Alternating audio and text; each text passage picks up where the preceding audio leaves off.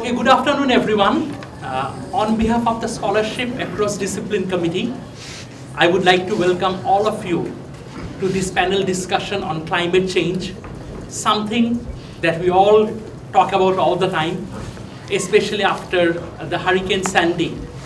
We all know what a devastation we had all suffered from, and climate is in fact climate change is affecting every part of the world.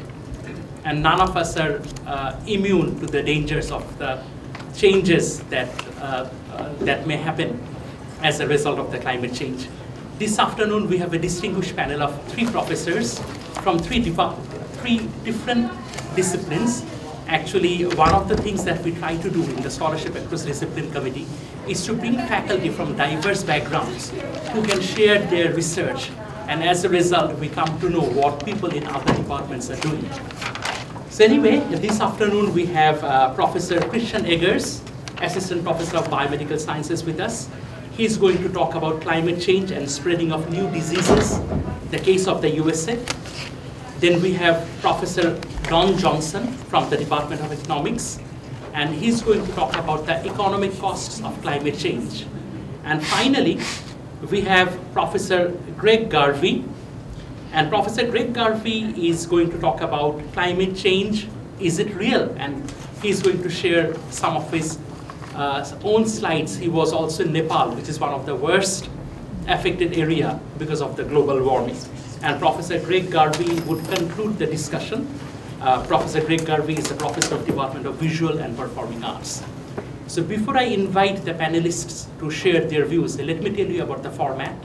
Each panelist would talk for about 15 minutes, sharing their thoughts. After that, we will open the floor for question and answer, and we'll be spending about 5 minutes for Q&A. Then we'll go to the second panelist, then the third panelist. And once all the panelists share their views, then we will again open the floor for question and answer. So I would request you that if you have any question, please hold your question until the end of the presentation by each panelist, and then you will get a second chance at the end of all the presentations. Oh, can I have a question? You have already asked a question. So anyway, let me present before you Professor Christian Eggers from the Department of Biomedical Sciences. Thank you.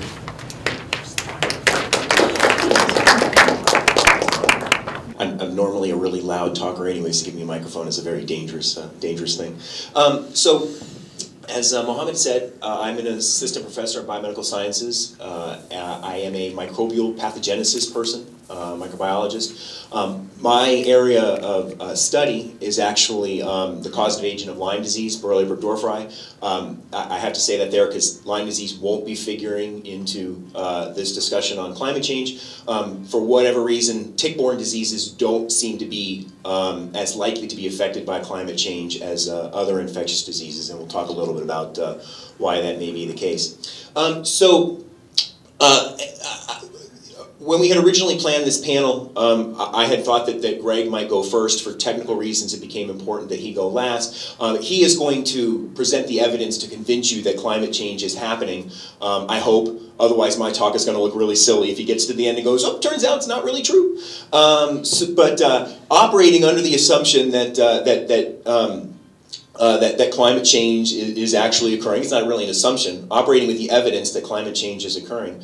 I'm going to be discussing spread of infectious diseases and saying that we have to have an awareness that if you ask anyone, I could probably poll you in the audience right now, you would tell me, I'm sure that climate change affects infectious diseases. And we all have that in our head. Most professionals have it in their head, microbiologists have it in their head. But as it turns out, as I delved deeper into the data for this topic, I realized that there's a lot of strong correlative data that suggests that climate change could have an effect on the spread of infectious diseases. But the direct evidence will require years more of gathering data. So, and part of the reason that that is the case is that infectious diseases and their spread, which is sort of illustrated here in the red center, is affected by many different factors. one of which is climate change and variability, but the others also play a significant role. And I'll give you an example of why sometimes it's not as clear cut about what is affecting the spread. Recently in Europe, they had an outbreak of cholera, which was very unusual because cholera hasn't been seen in Europe in quite some time, other than from people coming in already infected with cholera. This appears to have been a case of cholera acquired I think it was in Germany, and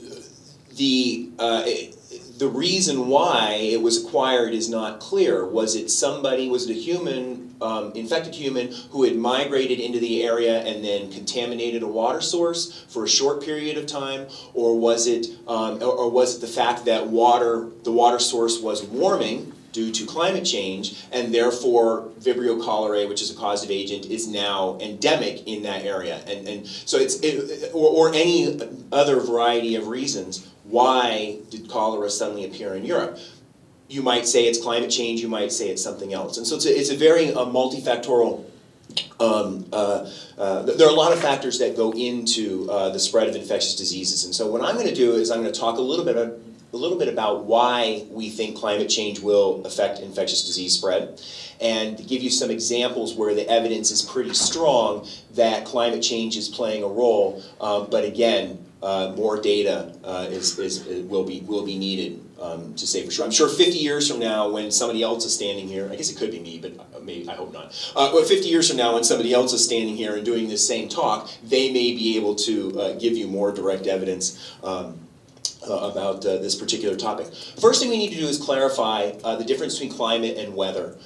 So when we talk about climate, this is what we expect based on historical data. So climate is a long-term pattern of precipitation and drought and weather events and those things over hundreds, if not thousands of years. And so, for instance, somebody may look out here and say, well, there's so much snow on the ground, how can climate change be real?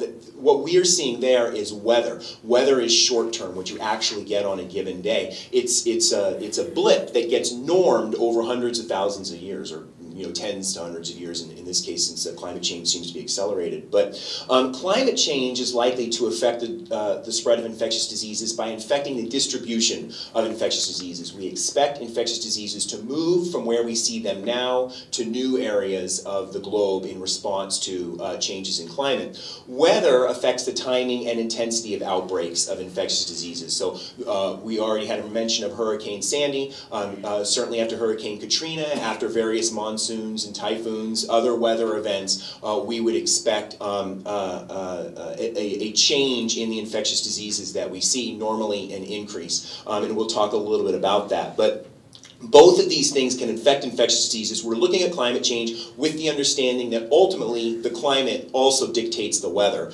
And so, again, tying into potential effects on the spread of infectious diseases. Okay.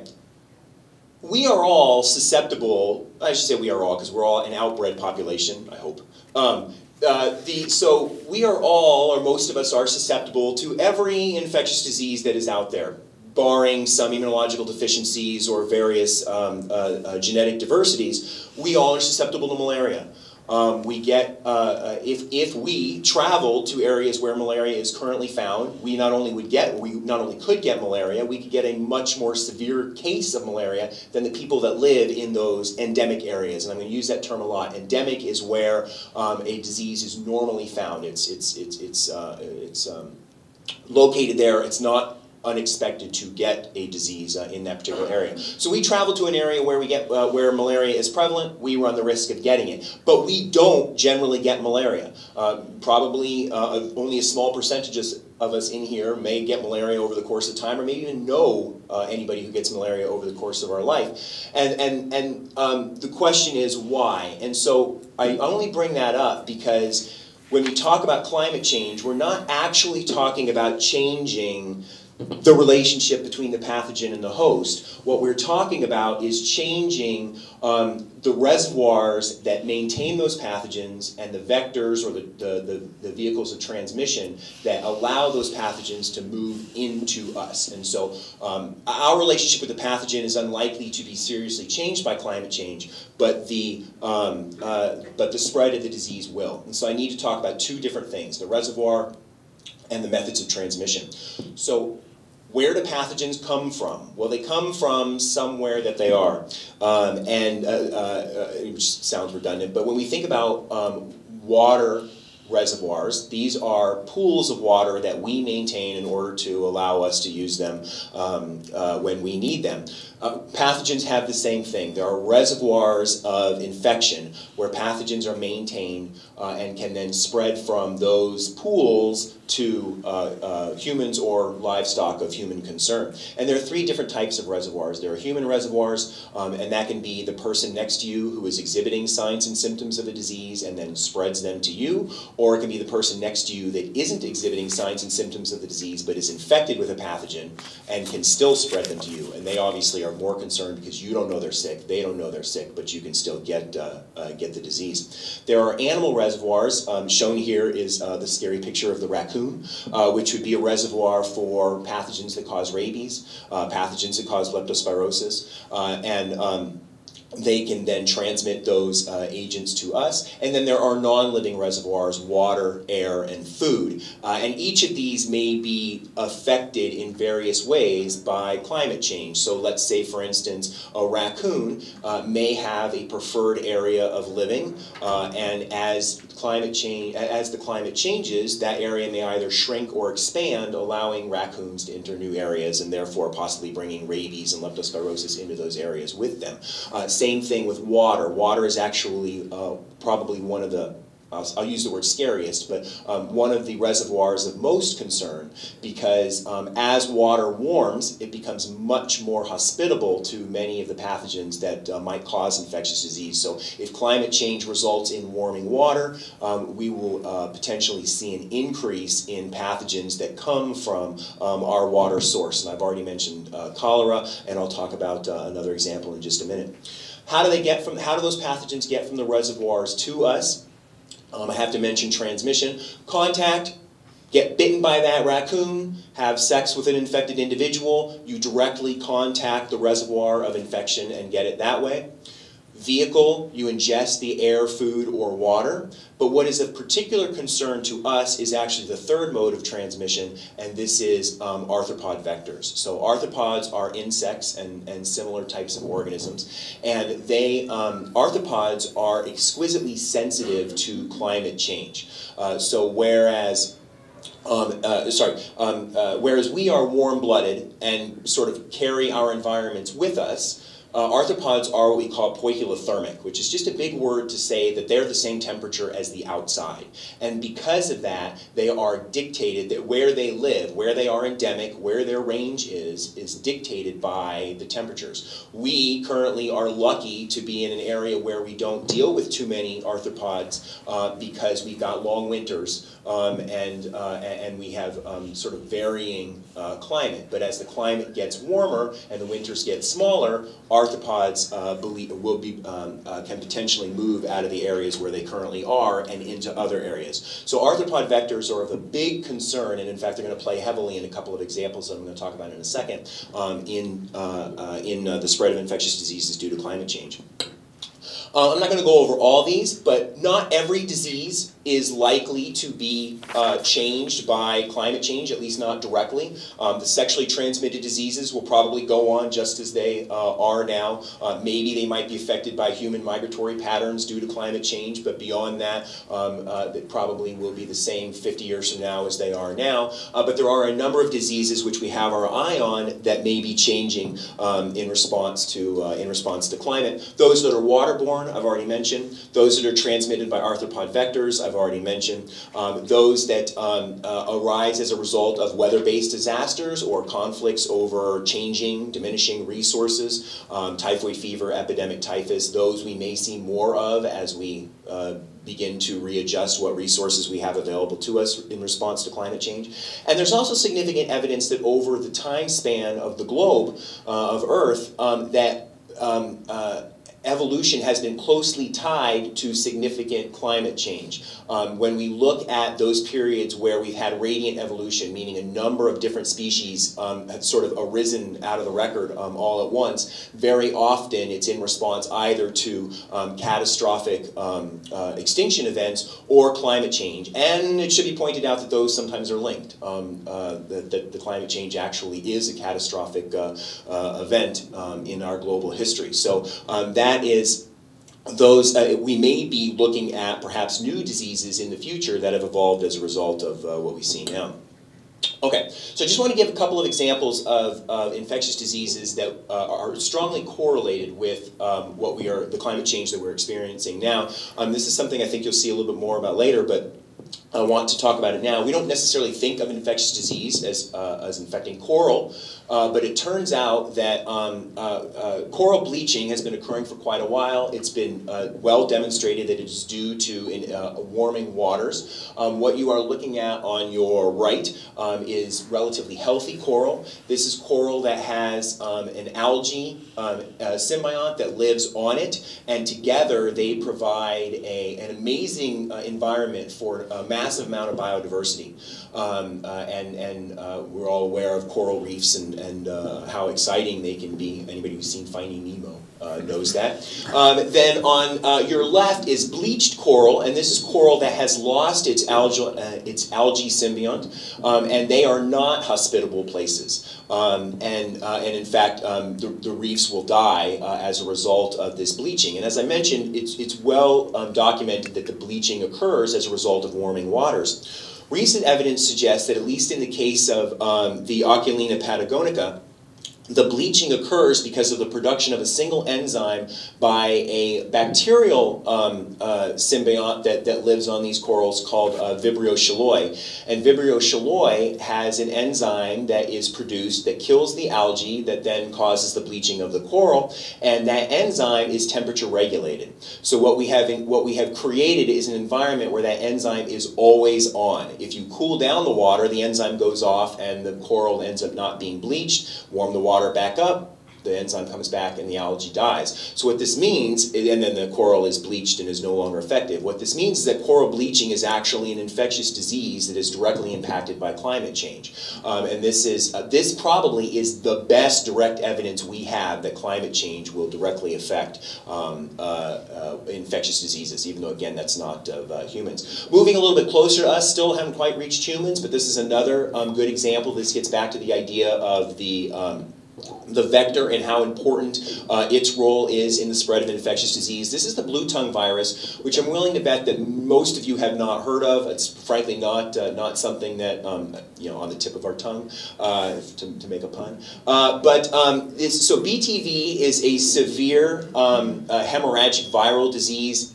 It's subclinical in most livestock, but in a few herds, it will end up causing a hemorrhagic disease, much like Ebola or Marburg might in humans, and it is transmitted by a vector, and the vector is the midge, which historically has been limited to the central part of Africa and then the central part of South America. And there's a midge up there, again, not to scale. It's not as big as a sheep's tongue, but it's actually very, very small. The midge now is known to be endemic up in the Mediterranean basin. So over the period of about 7 years, it shifted from its African endemicity all the way up to Italy, Greece, and France along the northern part of the Mediterranean. It's now endemic in Europe, and they are seeing blue tongue virus outbreaks as a result. Again, it's not 100% clear that climate change has resulted in this migration, but what is clear is that the midge is now taking advantage of an environment within that region that was not heretofore available to it. And so we are also seeing this in the United States, particularly in the southern part of the United States, and again, this sort of goes back to that idea that climate change leads to vector migration and a change as a result of it. The last thing I'm going to talk about then is the mosquito-borne diseases. So mosquitoes are considered to be the most likely, or mosquito-borne diseases are considered to be the most likely to be directly affected by climate change. Mosquitoes are exquisitely tied into the climate, both because of their own physiology, their replication cycle, the wind patterns and things that will blow them around. So they are of significant concern as climate changes and areas become warmer. It's likely that mosquitoes will spread, and they transmit a lot of different diseases: malaria, yellow fever, dengue, all of the viral encephalitides, so Western equine encephalitis, St. Louis equine encephalitis, St. Louis encephalitis, West Nile virus, which I'll talk about in just a second. There are over 3,000 species of mosquitoes. Only a limited number of them transmit infectious diseases, but they are of, those obviously are of some concern to human health. This is a projection map, so this is of the dengue virus, this is the spread of the dengue virus and its associated mosquito between where it was in 1990, where it was expected to be in 2085. At first glance, it might not look that serious, particularly for those of us that are focused only on the United States. We look at this map and we go, well, you know, it doesn't really look like the United States is going to be any more affected. The first thing I'll point out is this is a 70-year projection. Climate change is long-term. What will this look like in 140 years, 210 years, so on? If the environment becomes right, we could see dengue spread throughout the world. The other thing I'll point out is that if you look at the intensity, the number of cases of disease seen in even areas that have it now, they increase dramatically. So, and one of the things that seems to be true is that areas of the world that are struggling right now are going to struggle even more intensely because of climate change. And so this is sort of that evidence. Areas of the world where they really can't, they can ill afford to have an increased burden of disease. Because of climate change, they will likely experience that increase, and in addition, then it may spread into areas where it currently is not found. West Nile is a good example of a disease that has made its entry into the United States in recent history. 1999 was the first case in New York City. West Nile did not come here because of climate change. It appears to have been carried over on container ships from the Middle East. The mosquito vector probably came with the virus in its midgut, got here and went, holy cow, this is great. They've got all sorts of reservoir hosts. So horses and birds, you know, something that we have in abundance, and West Nile, the virus and the mosquito that carry it can take advantage of it. And so so it's here now, it's endemic. In 2002 there was an outbreak, 40 states reported cases, 4,000 people were affected, 15,000 horses, and when they went back and they looked at why that year was a particularly strong outbreak and why in other years there were particularly strong outbreaks, it turns out that it's associated with drought. So as climates change, as we get into more drought conditions in certain areas of the world, things like West Nile will become more common. And again, can infect other places in the world, but also we'll see that in the United States. Last thing that I want to just sort of talk about is sort of the future directions. Where do we go from here? How do we increase this linkage? We got to get the data, and it's going to take long-term studies to understand what exactly this effect is. It's important not to assume that because you see an increase in cases, it's due to climate change. There's been a steady increase in cases of Lyme disease in the United States over the last 20 years, but as I said at the beginning, ticks are not as susceptible to climate change, and those increasing cases seem to be related to increase in human activities and surveillance. And so don't ignore other factors that may be contributing to the spread just because you want to blame it on climate change. And then recognize that even if climate change is at the heart of the spread of diseases, there are still things that we can do to blunt their severity. So modify human behavior, make appropriate vector controls widely available, develop safe and effective vaccines, and which would be preferred, or medicines, which is less preferred because of potential for resistance, but if possible, and even if we do see a spread or we do see a significant increase in cases, we still may be able to halt the worst effects, the worst burden on human health of infectious diseases due to climate change. Greg is going to show this picture later as well. This is a 60-year difference between the glaciers on your left and the open body of water on the right. That's all I have. Thank you very much.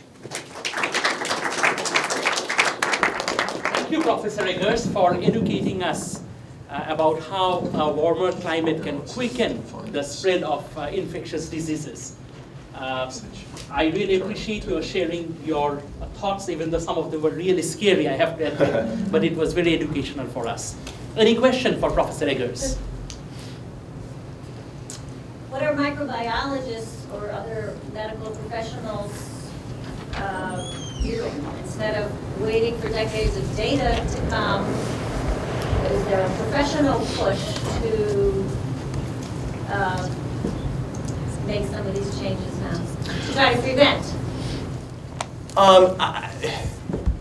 I would like to say yes. I have not received that email myself. No, I mean, I think that I guess the biggest thing is countries that have been sort of at the forefront of this research, like France, and when I say this research, what I mean is research into diseases that has historically been locked, for lack of a better word, into developing countries as opposed to countries like the United States. They've stepped up their game. I mean, you know, there's been a long search for vaccines for malaria. There are, you know, medications for malaria. There have been many more attempts to kind of take the fight to those areas of the world in terms of donating nets and even doing limited DDT sprayings, those kinds of things, to control mosquitoes. But I think that I'm not sure that we've been. I'm not sure that we've been convinced that there's more to be done. I feel like if you ask an average medical professional, they'll say, oh yeah, we're trying to stop those diseases. I personally am not, but somebody I'm sure is trying to stop those diseases. So I don't know that clarion has been sounded. I think that we as a profession tend maybe to point to the yeah, but maybe it's not climate change, so we should do this instead, and things like that. So I like to think that there's been a stepped up effort. Certainly a lot of literature in the last 5 to 10 years addressing this. They're holding meetings, you know, conferences on it now, whereas they weren't before. But I'm not sure how quickly that work will progress. Yes, Ben? Put in a small plug. Several years ago, a couple of us, about 8 of us, went to visit the Albert Schweitzer Hospital in Gabon. And the original hospital buildings are a museum, but above it is a modern hospital built in Schweitzer style. And one of the activities of the Schweitzer Hospital there is malarial research. And in fact, it turned out the malarial drug, the antimalarial that we were given before we went, had been developed at the Schweitzer Hospital. So there's a small tie with a local institute if people are interested, but you have to know French. Very nice, thank you. Thank you very much, Professor Eggers. Now I would like to request my colleague from the Department of Economics, Professor Donn Johnson, who is going to talk about the benefit-cost analysis of climate change.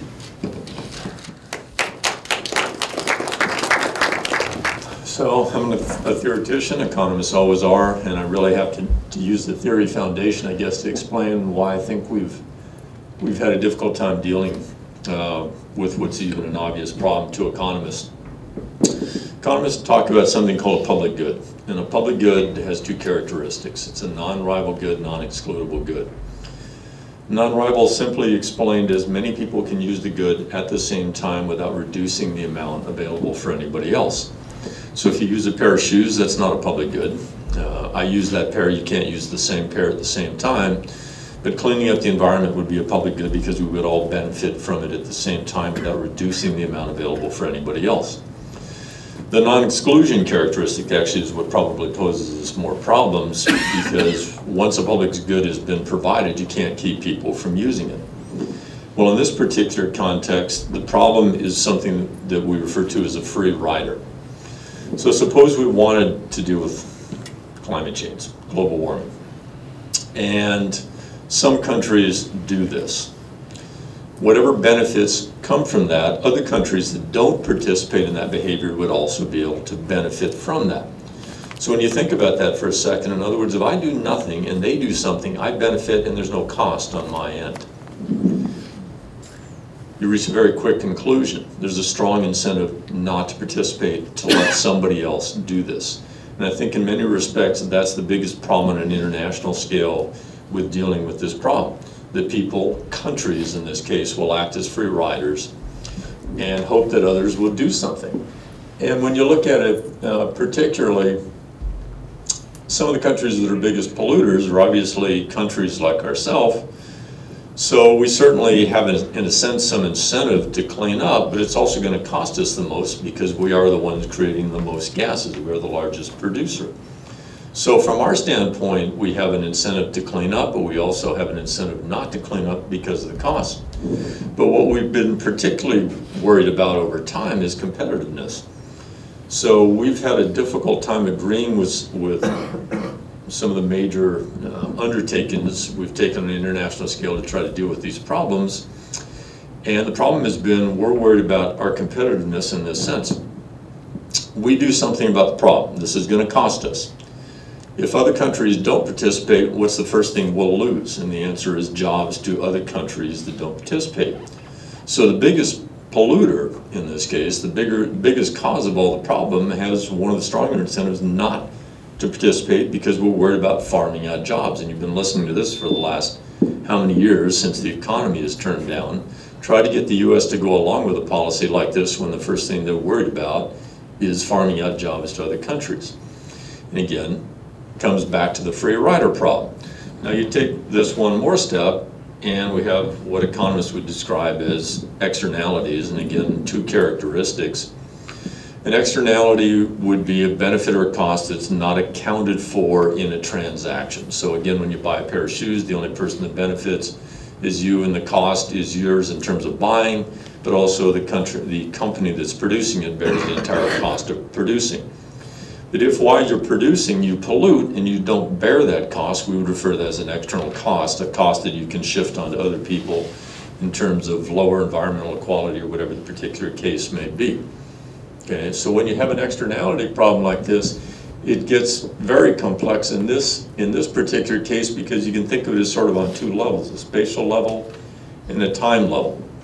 Because who are we imposing the externality on? Well, if we have global warming, we're not so much imposing the externality upon ourselves as we're imposing it on future generations. Okay?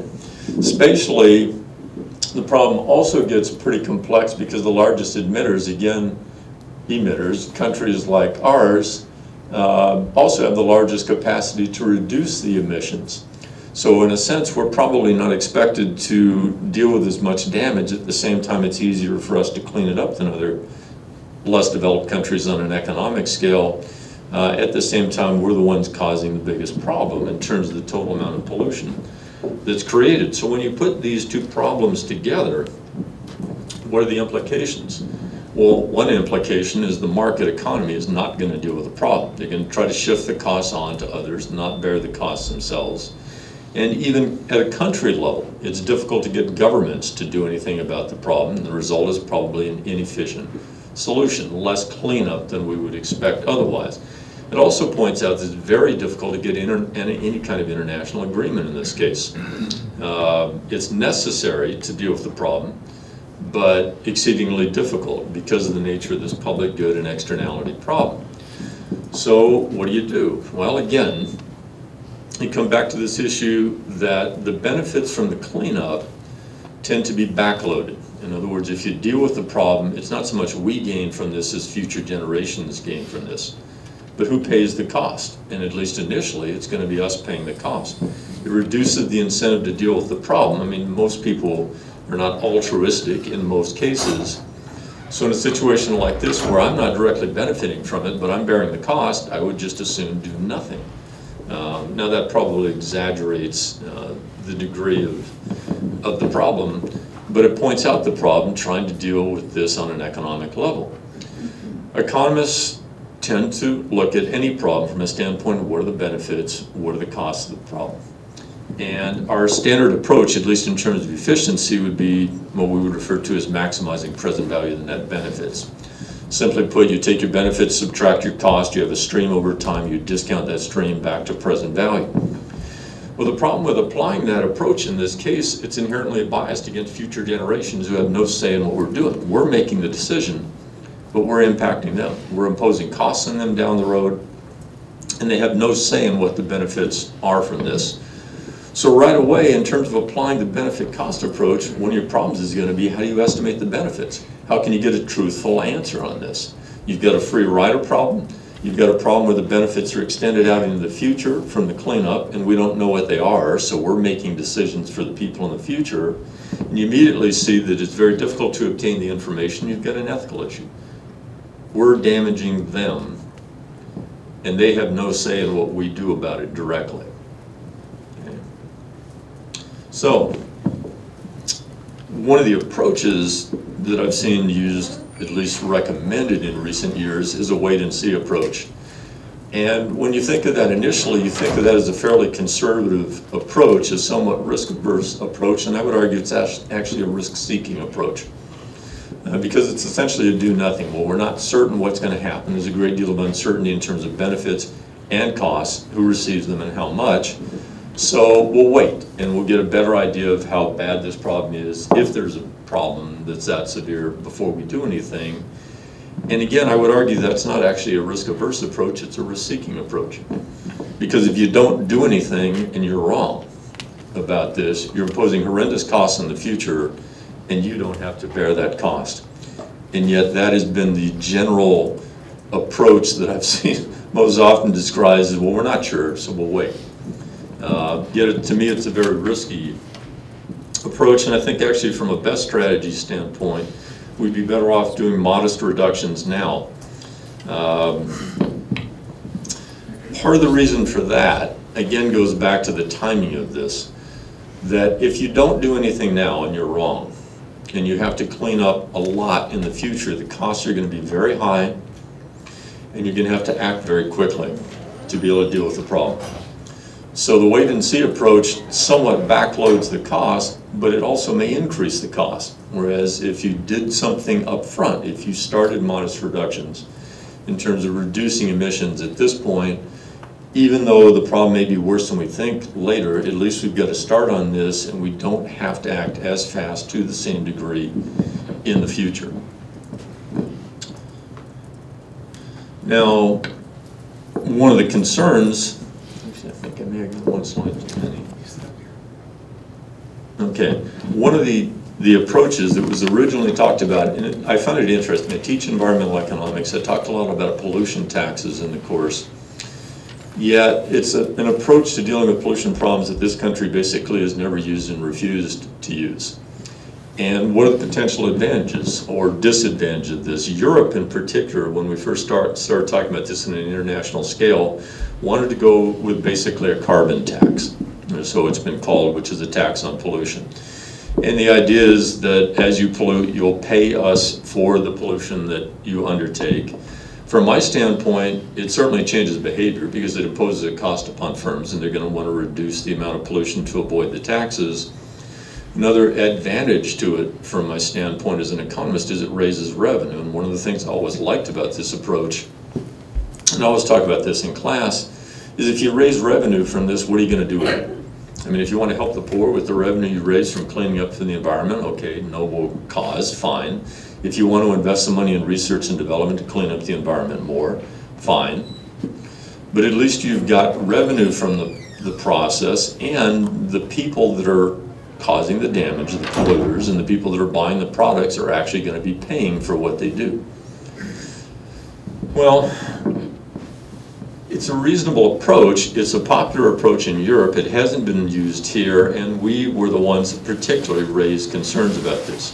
One of the concerns we raised, and other countries did, because when you did this on an international scale, it was more difficult than a national scale, was who would control the revenue. In other words, we're paying into this fund, and if we don't control it, it may not be used the way we want it to be used. So that was one of the criticisms raised. And another criticism is, and it's a standard one with this approach, is the firms are worried about it because it imposes a financial burden on them. Now, as an economist, I wouldn't say I'm not worried about that, but I've always taken the attitude that if you're the one causing the harm and you compensate us for that harm you're causing, that seems to be a reasonable approach. But it's been a very tough sell in this country. And if you take it another step, the real complaint, and I think the U.S. was the biggest complainer here, was the competitiveness issue. So we imposed a tax, and U.S. being one of the biggest polluters would immediately be paying a large sum in taxes or fees as a result of this, and the first thing we started worrying about again was jobs. Well, it would raise the cost of our producers. It would give people incentives to buy products from other countries. It would give us an incentive from a producing level of shipping jobs out of the country, and so the U.S. tried very, very hard, you might say, to sort of torpedo the tax idea. Even though I think it has a lot of merit, and particularly from the revenue-raising standpoint, this would be a massive fund that you could use to fund all sorts of R&D to try to find ways to clean up the environment more effectively and cheaper. Yet we again don't use this approach, and the competitiveness issue I think was the one that finally shot it down. So where did we move? Well, we moved to the term you've probably heard at some point, the cap and trade, and certainly one advantage of this approach is you get certainty that you have a limit on the amount of pollution, that you allow flexibility in this system. I mean, it has the potential to be cost effective, and that you can sell pollution permits to others who have higher cleanup costs than you do. In other words, make a profit on this. And so firms have tended to prefer this approach because it's at least potentially profitable to them to sell permits. The cap and trade approach, I would say, is not exactly perfect. I mean, it has its problems. I point out a couple at the end. One fundamental problem, and it's always true in these, is monitoring and enforcing these policies. But another one, we had an odd thing happen.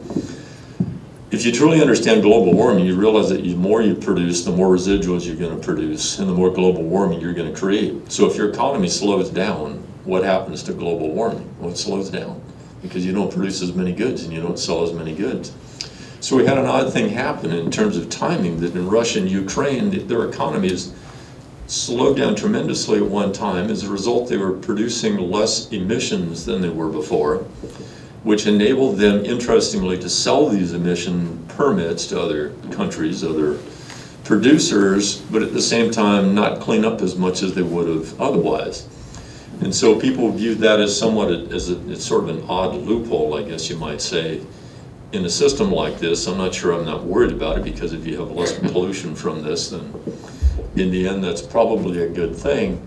But if I sort of summarize this, it's almost impossible to work out these international agreements because of the free rider problem related to public goods and the externality problem.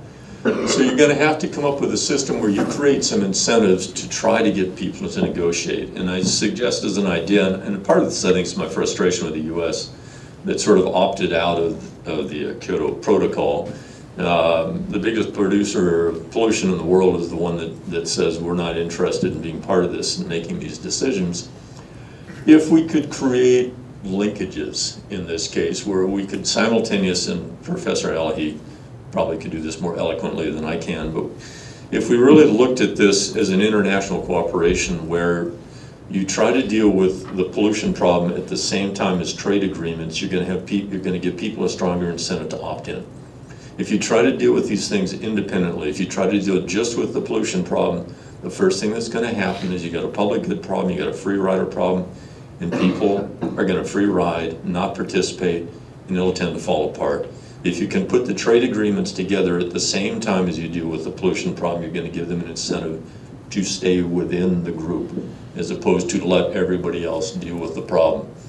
And just as a suggestion, I have it in a little bit smaller type, but if you could get the ratifiers of the agreements to only, or to agree to only share the R&D, as it were, from this, the ways to clean up the environment with the people that participate, you give people a stronger incentive to participate in the process. If you could create a system, at least one that was acceptable to the group, where the gainers from this could compensate the losers from this, you would have an easier time keeping the groups together. But the bottom line of this is it's a public good on a massive scale with a massive free rider problem. And again, it's all economic jargon, but I'm a theoretician, that's where I go with this. And as a result of those things, you need to create an incentive system that brings people in rather than gives them an incentive to opt out. Because people will act in their self-interest, whether it's on their own level or on a national level, and the incentive for the most part is to opt out, and we've sadly, to some degree, been one of the opt-out parties, even though we're the worst offender of the bunch. So I'll end there. Thank you, Professor. Any question for Professor Johnson? Okay, I have a question and a comment. Actually, first I would make a comment. A few years ago when I was in Costa Rica, I saw firsthand the benefit of carbon tax. The European companies which had to pay carbon tax to their governments, they could reduce their tax by planting trees because that offsets carbon emission. And in Europe, there is not much space left to plant trees. So they were giving monies to NGOs and governments in many Latin American and Central American countries where they were planting trees. And many areas that were deforested in the last few years, they were again reforested with European contribution. So that was a good example that I saw how carbon tax works. So that's just a comment. And I also had a question for you. And this question is from a developing country perspective. One of the arguments that many developing countries use against the developed countries is that the developed countries, they're already industrialized. They have been polluting the environment for hundreds of years. Now they have moved to the service economy, but we are at the manufacturing economy, that base. And we want to be developed. If there is carbon tax or some other measures to curb emission, we will not be able to become economically more affluent. So you are stopping us from becoming economically developed. So how do we answer those criticisms? You don't. They're right. They are. I mean, it's people in this country have no idea how well off they are compared to the rest of the world, and we've taken advantage of the natural resources of the world for the last 100 years and left them in exactly that situation. And there is no way they can get to where we are. They can't, because there are not enough resources on this planet for everybody to produce at the level of the U.S. So we can simply take what we have and say you're out of luck. Or we start to talk about sharing a little bit, and that goes back to the gainers and the losers argument. Why would they bother to opt into this when they can free ride? We do nothing and nothing happens. We need to create an incentive to get them in. And we have the wealth to do it, but so far we've been unwilling. And I understand we're in the slowdown in the economy and tough for college students to get a job now relative to where it was a few years ago, but they still have no idea how good they've got it compared to the rest of the world. And unless we give some on this, this will fall apart. And even economists understand the problem is there. I mean, I can't imagine people will want to sit there with blinders on and say, well, the scientific evidence isn't there anymore. It's an incredibly risk-seeking strategy down the road when the evidence is becoming clear-cut to almost all the scientists in the world. And I guess, like always, you can find somebody that agrees with your opinion, but I think the preponderance of evidence is there, and it's time for the developed countries to start to look at ways to bring them in, and one of them may be to compensate. I talked about it a little bit in environmental economics. You know, we're always worried about deforestation around the world. And I'm sitting here saying, you're looking at some of the poorest people in the world cutting down a few trees to survive, and you're worried about the impact on climate and the value to you of the climate. Well, part of the reason why you have a a high value to cleaning up the environments because you're so wealthy compared to the rest of the world. They have a low value because they don't have the wealth to pay for it. So, and I actually agreed with the first thing you said too. I've been for carbon taxes for a long time. Whatever sort of environmental taxes is a way to deal with these problems, in part because they do raise revenue, and the people that pay are the ones causing the damage. I see it on an ethical level, I see it on a revenue raising level, but we've never been willing to do it because I'm in a business school, so heading for trouble here, but because the business community has never been willing to go along with these, and we cave on a political level. When I think for many of these problems, it's a better way to deal with them than what we've used in the past, which is standards, thou shalt not pollute, or thou shalt pollute a certain amount, which has been a very inefficient approach. And that's my whole environmental course. If you get me going on this, we'll be here for the rest of the semester, and we'll be talking about environmental.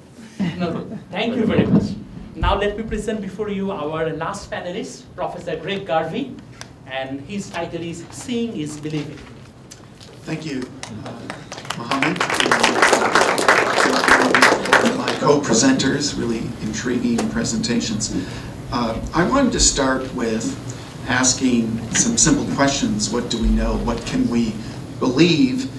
And then drag in a philosopher, Thomas Nagel, who articulates what is an extreme form of skepticism, of which could be called solipsism, that you know nothing beyond your own mind. And that really is against the backdrop of everything we've been talking about. How do we know what's happening? So let's ask the really big question in terms of cosmological issues. And the Higgs boson was recently discovered, or maybe the Higgs boson. And here is an image of a track that shows the results of the particle acceleration at CERN, and the traces are the collision of two protons and the decay into four muons, and that is an indirect evidence of the existence of the Higgs boson. So we accept this, I suppose, on faith. And Joseph Liken, a theoretical physicist, then jumps to this conclusion. Maybe the universe we live in is inherently unstable. And at some point, billions of years from now, it's all going to get wiped out. And of course, this was carried in the press as scientists predict the end of the universe. And how do we go from our immediate experience to such a conclusion? And I would argue for what we might call faith-based science. We have faith in science and its methodology that allows us to embrace such a conclusion. So of course we jump to the end times.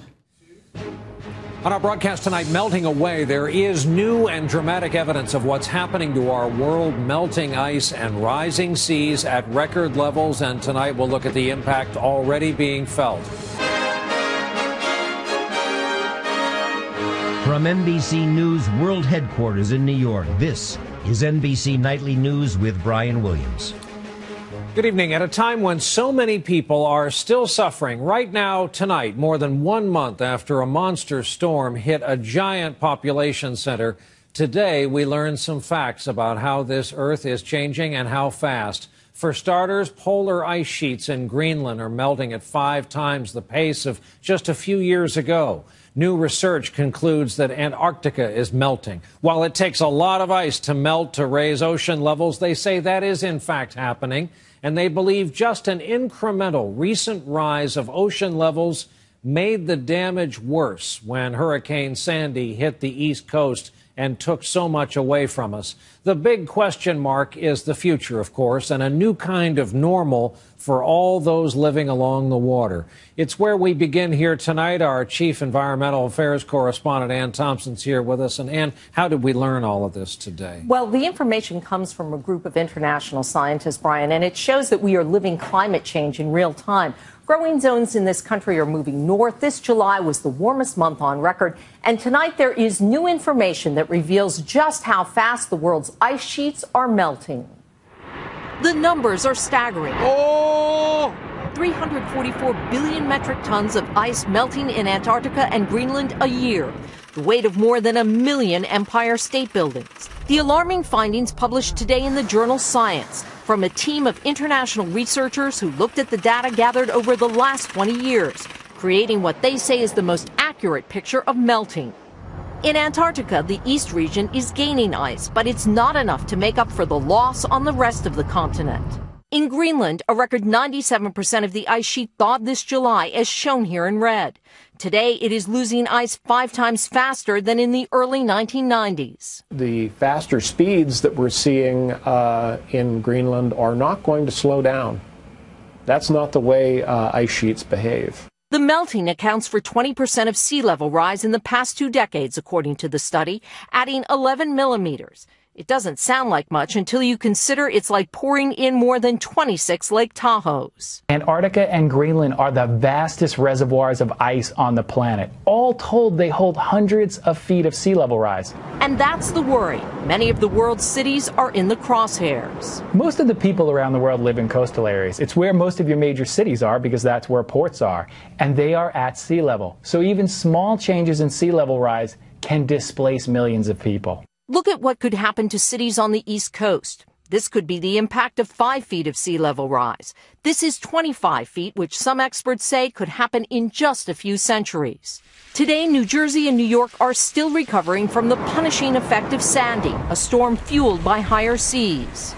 In Greenland, photographer Jim Baylog used time-lapse cameras to record the melting 5 years ago. I want to show people the reality of what's happening. What he found here and around the world is now the subject of the documentary Chasing Ice. Oh my God. The net effect is that more ice is going into the ocean as it's speeding up. Confirmed by the results of today's study.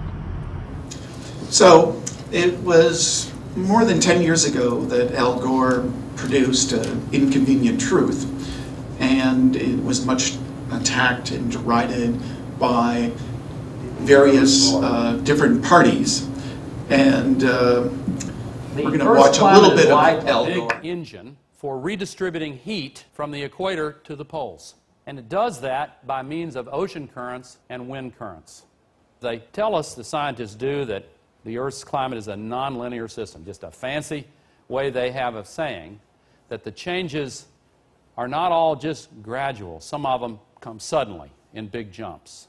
On a worldwide basis, the annual average temperature is about 58 degrees Fahrenheit.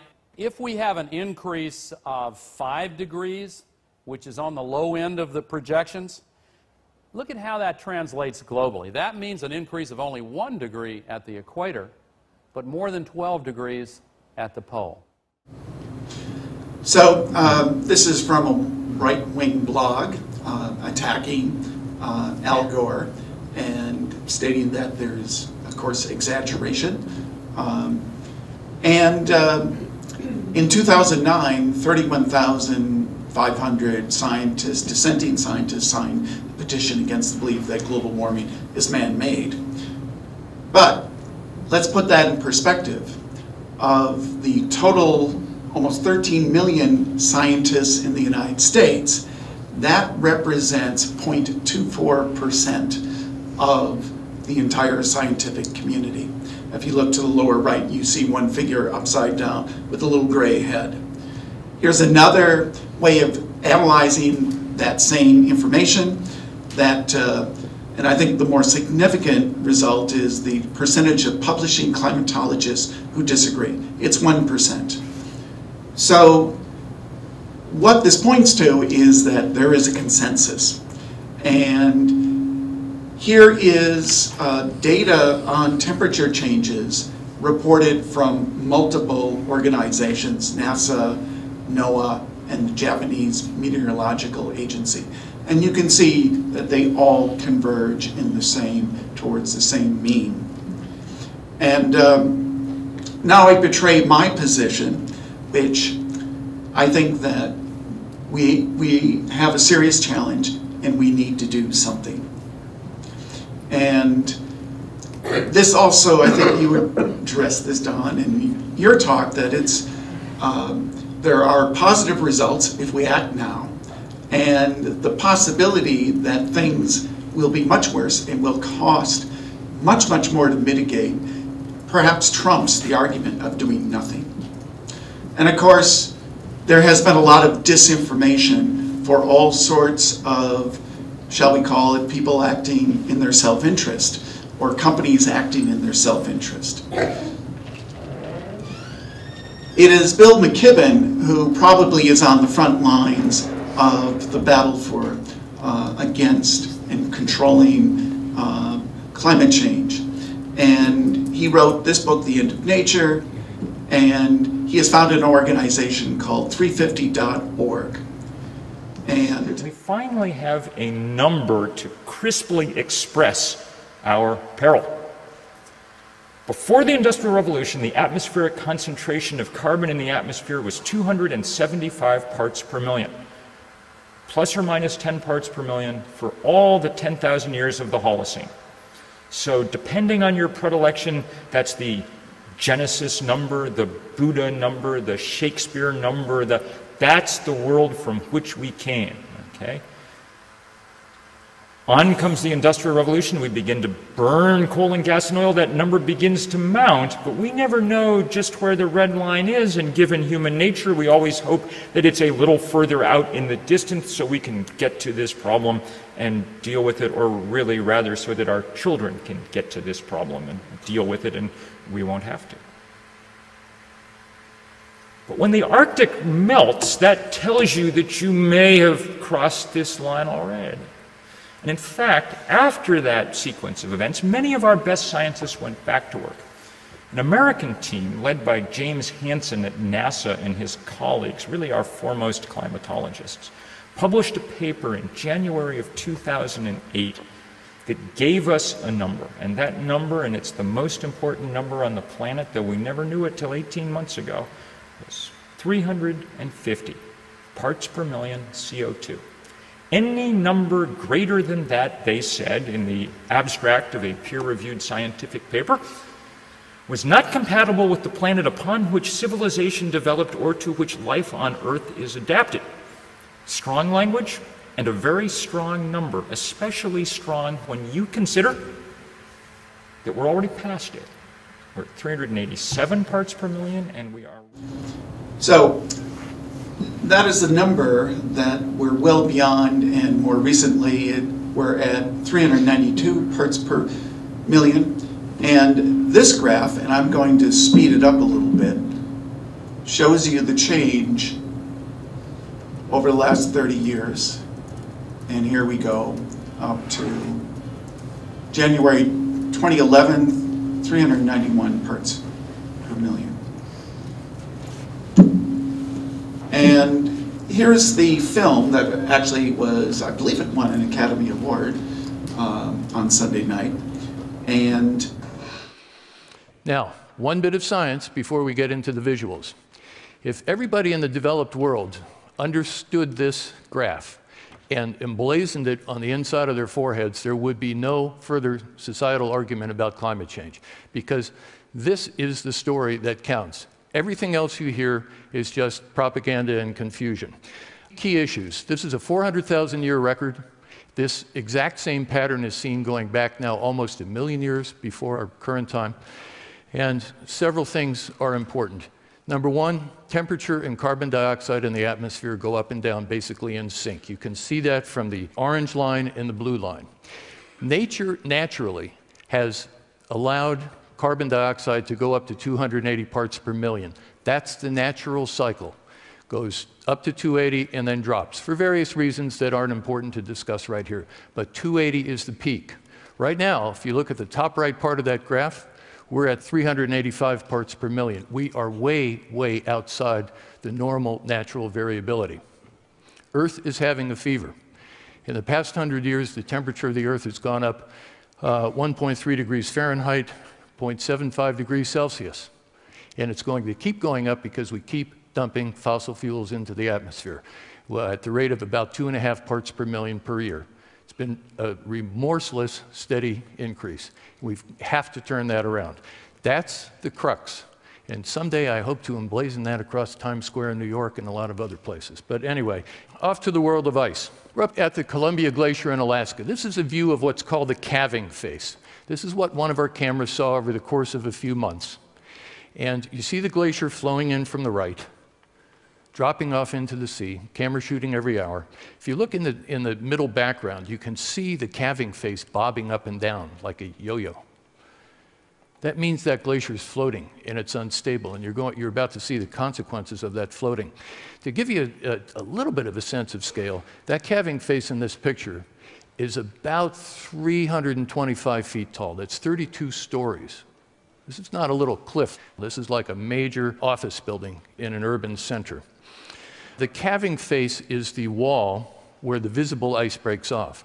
But in fact, it goes down below sea level another couple thousand feet. So there's a wall of ice, a couple thousand feet deep, going down to bedrock if the glacier is grounded on bedrock, and floating if it isn't. Here's what Columbia has done. This is in south central Alaska. This was an aerial picture I did one day in June, 3 years ago. This is an aerial picture we did this year. That's the retreat of this glacier. The main stem, the main flow of the glacier is coming from the right, and it's going very rapidly up that stem. We're going to be up there in just a few more weeks, and we expect that it's probably retreated another half a mile, but if I got there and discovered that it had collapsed and it was 5 miles further back, I wouldn't be the least bit surprised. Now, it's really hard to grasp the scale of these places, because as the glaciers, one of the things is that places like Alaska and Greenland are huge. They're not normal landscapes. And as the glaciers are retreating, they're also deflating, like air is being let out of a balloon, right? And so there are features on this landscape. There's a ridge right in the middle of the picture up above where that arrow comes in that shows you that a little bit.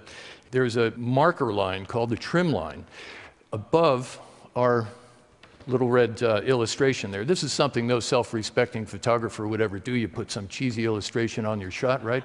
And yet you have to do it sometimes to narrate these points. But in any case, the deflation of this glacier since 1984 has been higher than the Eiffel Tower, higher than the Empire State Building. A tremendous amount of ice has been let out of these valleys as it's retreated and deflated, gone back up valley. These changes in the alpine world are accelerating. It's not static. Particularly in the world of sea ice, the rate of natural change is outstripping predictions of just a few years ago, and the processes either are accelerating or the predictions were too low to begin with. But in any case, there are big, big changes happening as we speak. So here's another time-lapse shot of Columbia.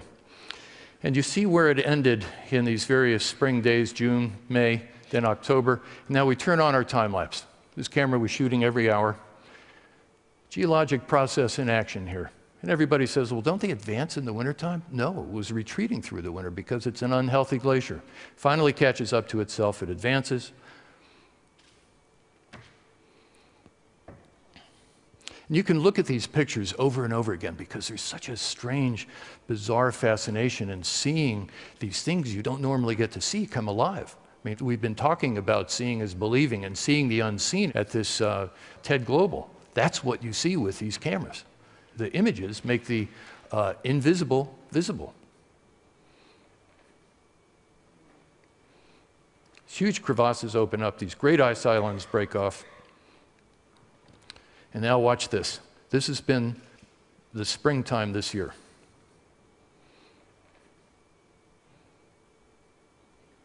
Huge collapse. That happened in about a month, the loss of all that ice.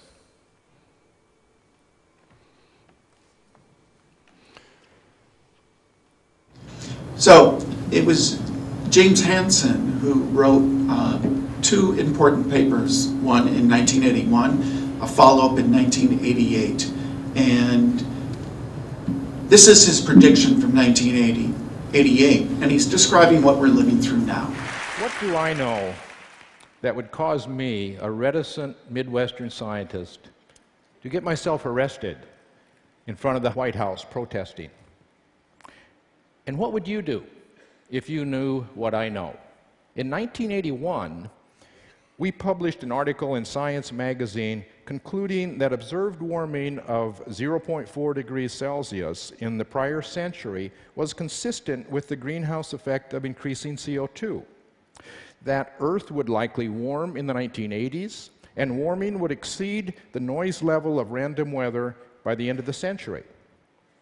We also said that the 21st century would see shifting climate zones, creation of drought-prone regions in North America and Asia, erosion of ice sheets, rising sea levels, and opening of the fabled Northwest Passage.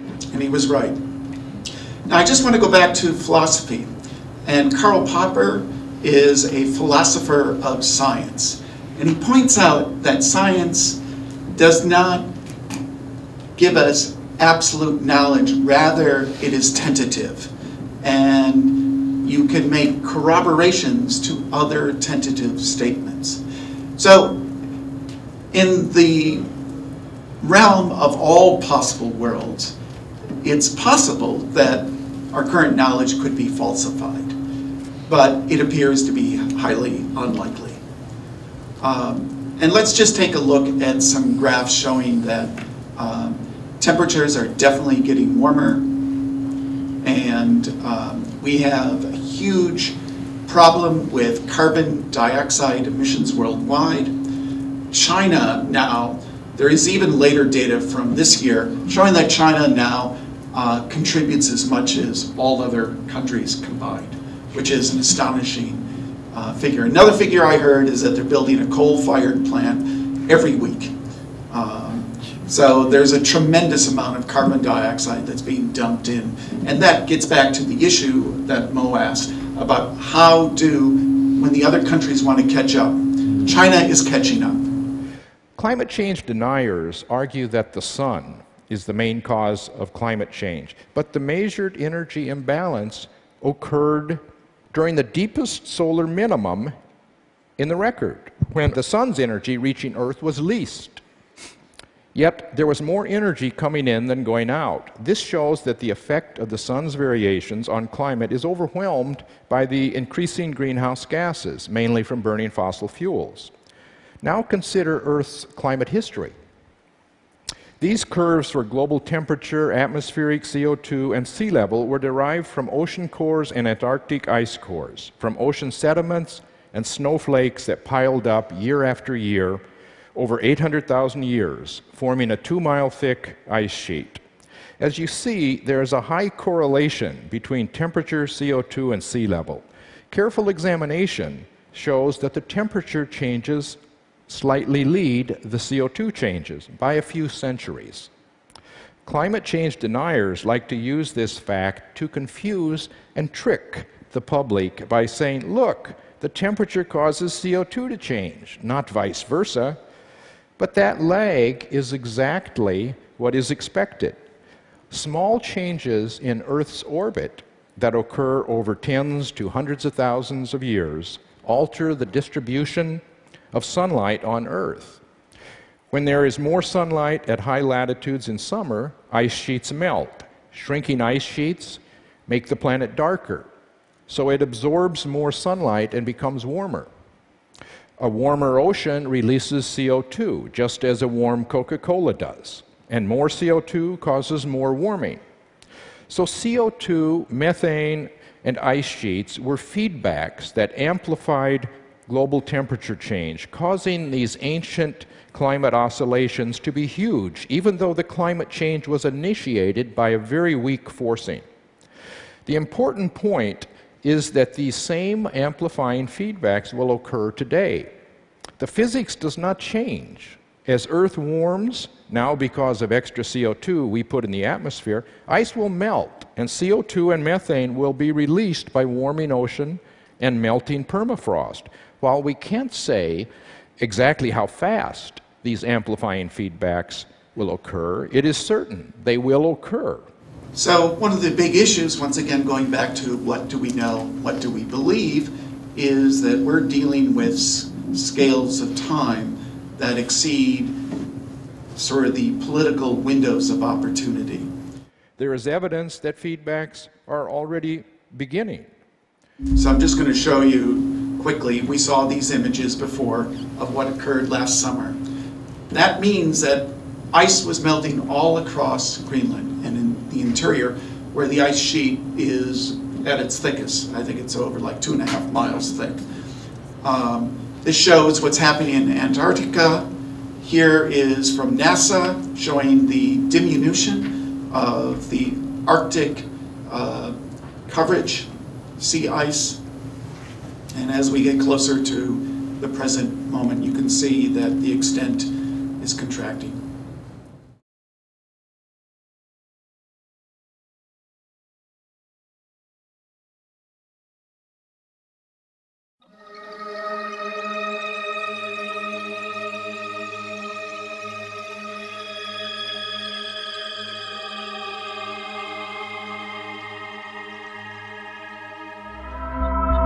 Forward TV, the world is thinking.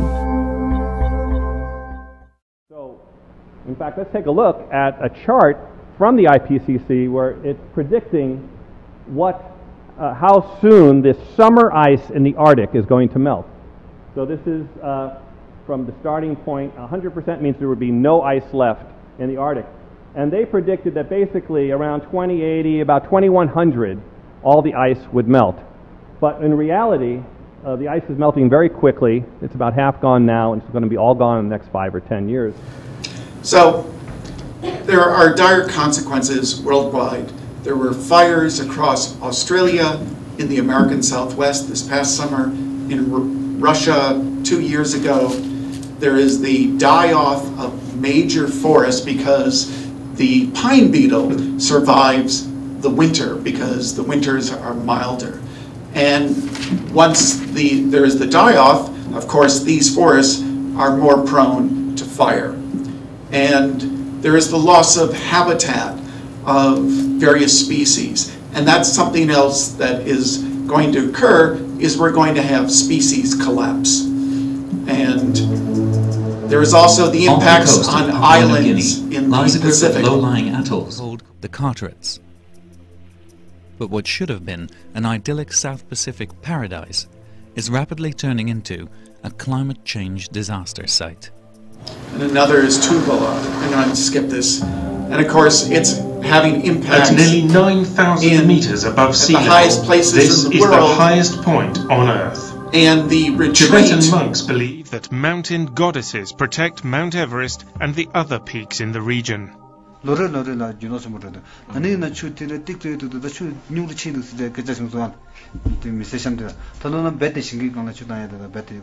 on to explain that as you can see on the satellite picture, the Aral Sea ultimately broke into 3 pieces, and now the biggest one of those, the southeastern chunk, has completely dried up. But all told, you're talking about at least 90, probably 95% of the surface area of the lake. It's just gone. So, just to conclude, acidification is impacting the oceans and the formation of sea life. And here's an example of shellfish. But lucky for us here in New England, it actually causes an increase in the growth rate of lobsters. So we have something to look forward to. And of course, this explains, here is the bleaching of the coral, which was, and also there is the Amazon deforestation. This points to human interaction aside from simply the production of carbon dioxide. And this shows the process of deforestation in the lungs of the world in the Amazon. And this shows the destruction of ancient forests, and only about 20% of the world's large ancient forests remain intact. So I think that I'm just going to, by the way, this is the Canadian tar sands, and this is how the mining operation goes. And it's bitumen, it's one of the dirtiest types of sources for oil, and this is what Bill McKibben and James Hansen have been putting themselves on the line for. to stop the Keystone Pipeline. And it is, in their opinion, that if this resource is extracted, it will push us well beyond the tipping point and we'll never recover. And I think I probably should stop at this point. So, thank you very much, Professor Garvey. We still have time for 1 or 2 questions. So if you have any question for Professor Garvey, please feel free to ask. I wanted to address your previous points in terms of economics, but you had stated that you felt the jobs would end up overseas in terms of a shift in the regulations of the carbon. I was trying to follow your logic, and I can see some of it, but I thought that because of the lack of regulations for a lot of the pollution, and a lot of these jobs have ended up in China because they're not trying to. It's sort of that. If we do something and they don't, we'll raise our costs, and that'll result in less purchases of our goods. If it raises the cost of businesses, they'll be looking for somewhere else to produce at a lower cost, and that could result in the export of jobs. Now you can get there by saying they have no regulations at all and we keep ours at a current level, then that sort of thing would happen. If we use the carbon tax, if we do cap and trade, if we do something and they don't above what they're doing now, then the same sort of thing would be predicted to happen. I'm not recommending, by the way, doing nothing, but part of the problem is it gives us less incentive to do something. In other words, if we do something and they don't, they gain short run economically. From the perspective of a profit-driven economy. Yes. Why can't you change the economy into a creativity-driven economy instead of a profit-driven economy? We have economic democracy. We can change capitalism and communism into doing things right instead of doing things for profit and having narrow self-interest as the only defining mechanism. Now, R. Buckminster Fuller wrote Operating Manual for Spaceship Earth, I don't know, 35 years ago, 45 years ago, Utopia or Oblivion, and he outlined different ways of value creation that are dysfunctional, that have only gotten worse. And when you're talking about wealth, wealth is only created if it's shared. Although part of the problem in economics in the world today is we don't have correct value creation, and we don't understand what wealth really is. So you have these mechanisms of politics of scarcity that are creating shortages and creating this domino effect that are unnecessary. And we've had the mechanisms to cure this for 35, 40 years. And there has been so much vested interest putting in disincentives into the program, into the system, disinformation, keeping the general public from the facts that need to be in their realm to make good decisions. We have a lot of different crises going on in the world right now, and they're all coming to a crux in the same way, at the same point. And I think the value creation and the corruption that's going on is the fulcrum that we've got to get beyond to get past fossil fuels, to get past petrochemicals. And we have those mechanisms. We've had them for a long time. I mean, the oil companies have bought up 200 mile per gallon carburetors and put that technology away.